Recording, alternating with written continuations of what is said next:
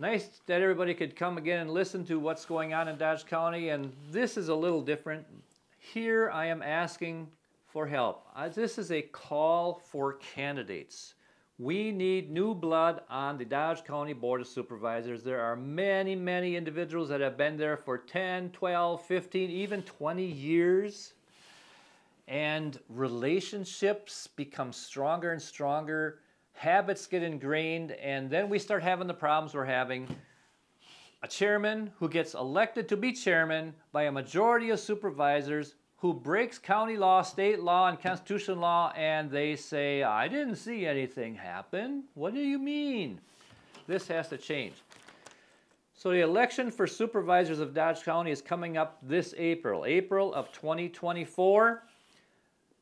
I want you to consider, or talk to someone else who lives in Dodge County, to consider running against whoever might be the supervisor in your district. Competition is always good. I am always encouraging someone to run against me if they want to. That's what constitutional form of government is about. But that opens the door to debate, and debate opens the door to the residents of that district to learn what's going on. But that's what these people don't want. They do not want you to be in the know. They want you to be in the dark so they can continue to do what they've been doing.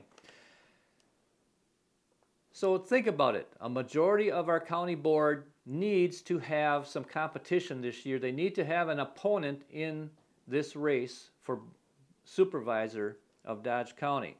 There's 33 districts, so there's plenty of room. And even if there's 3 people running, there will be a runoff before the main election in April. So contact me at freeanddodge@hotmail.com. If you'd be interested, or you know someone that's interested, have them contact me at Free and Dodge. I want to tell you one district in particular, district number 23. It's in the area of Watertown, northern Watertown. We are looking for someone to run against a sitting supervisor from there. This is the area surrounding Highway 16 and R. The northern boundary is a line drawn east and west with Highway R before it turns northeast and southwest above Wedgewood Drive.